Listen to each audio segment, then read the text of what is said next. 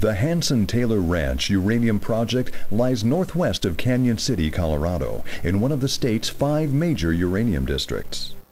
Black Range Minerals controls 100% of the Hansen-Taylor Ranch project, which encompasses more than 13,500 acres. The project contains JORC code-compliant indicated and inferred resources of more than 90 million pounds U3O8 at a very robust grade of 0.06%, making it one of the largest uranium projects within the USA. The Hansen deposit within the project has been selected for initial production as the more technically advanced of the deposits in terms of historical permitting and drilling. The Hansen deposit was initially evaluated by Cypress Mines Corporation in the late 1970s and early 1980s.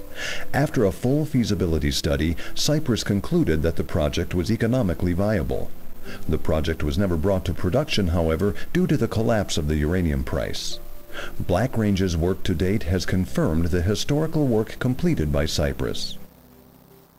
Wherever practical, Black Range seeks to utilize mining technologies that are both environmentally sensitive and economically viable by identifying and evaluating new technologies and by embracing innovation in existing technologies. One such innovation is underground borehole mining with ablation, which allows cost-effective recovery of resources through selective targeting of mineralized zones with minimum environmental disturbance. In the underground borehole mining process, a conventional top-drive drill rig bores a hole to the mineralized zone. The material removed in order to reach the mineralized zone is called overburden.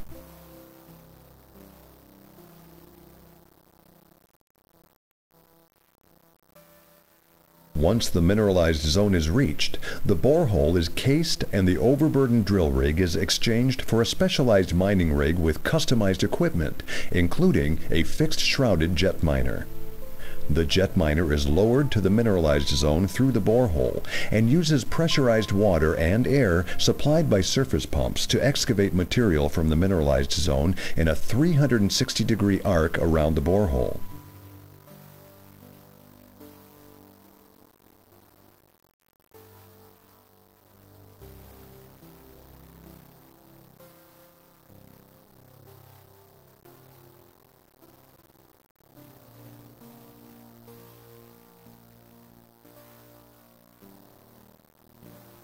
As the jet miner excavates the mineralized zone, an internal air line supplies airlift to push mineralized material slurry through the pipe to the surface.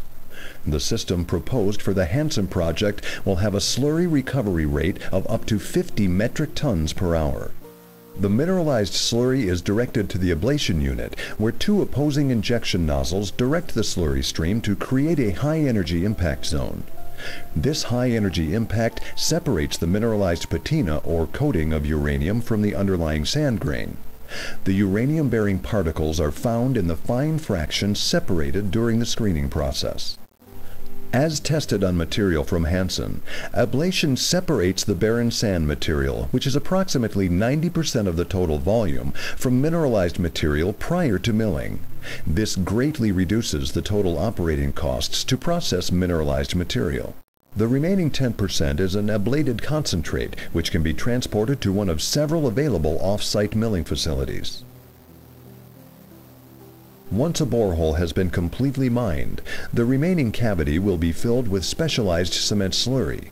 The borehole is backfilled and the top of the casing is plugged with bentonite and cement before final completion with a soil cap.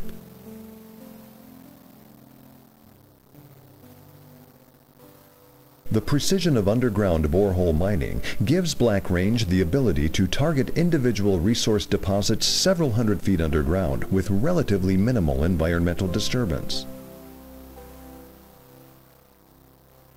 To mine the same ore body using conventional open pit methods, significant amounts of overburden would need to be removed in order to expose the resource. This would result in higher environmental impact and reclamation for both the mining and overburden storage areas. The mobility of drill rigs allows Black Range greater flexibility in targeting resource bodies based on grade, thereby increasing the cost effectiveness of the project. This same precision also gives the Black Range an effective means to mine deposits which may otherwise have limited access, either due to geographic isolation or resource depth.